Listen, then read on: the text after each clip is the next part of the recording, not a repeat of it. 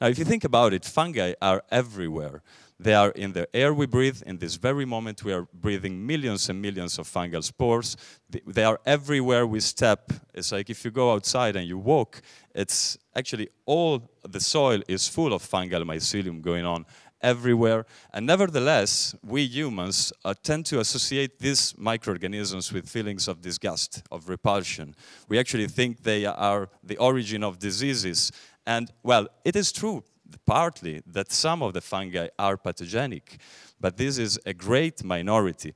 You have to think about the fact that we think that there are about 5 million of different fungal species in the world, and actually most of them can be extremely beneficial for us. So to give you a little bit of a background knowledge, not to make a biology lesson, but when we talk about fungi, and it's easy to distinguish in English where you talk about fungi and mushrooms, fungi are not the fruiting bodies, are not the reproductive body of the organism. Fungi are actually the vegetative body of this, and it's a very, very extended organism which actually goes on in the soil and inside every decaying and dying matter. These are just the manifestations which are there for reproductive reasons. You have to think about, for instance, the tree being the organism and the apple being the fruit of the tree. In the same way, the mushroom is the fruit of a larger organism, which, however, is hidden. And where is it, in fact? It's just underground, mostly. And it consists of this very intricate net of interlocking cells. This was supposed to be a video, but unfortunately it's not a video anymore in the PDF, but that doesn't matter.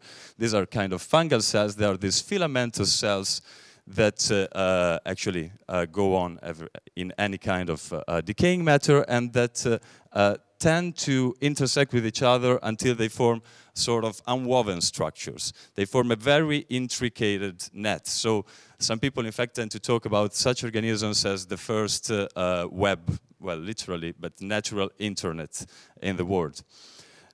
We might be familiar, or you might be familiar with such organisms. When you take a walk in the woods, you might have spotted this kind of fluffy, white, cotton-like substances which grow on decaying matter. And now, I encourage you to notice the scale. This is a 1 centimeter scale. But in fact, this is a cluster of thousands and sometimes millions of fungal filamentous cells, because the reality is, in fact, that they are really not possible to be witnessed by naked eye, usually, if not through microscopy. So my question back in time was like, how could we engage in a beneficial relationship with fungal organisms? How could we actually trigger a symbiosis somehow between human and fungi? And triggered by that question and motivated by not the will of creating new materials or new materialities. I was actually at the time very interested in analyzing topics related to death, so something completely different. But I was interested in fungi exactly because fungi are the great recyclers of the natural world. They undergo cycles of transformation, transmutation of organic matter to be rendered into nutrients that can go back to the ecosystem for favoring the emergence of new life forms.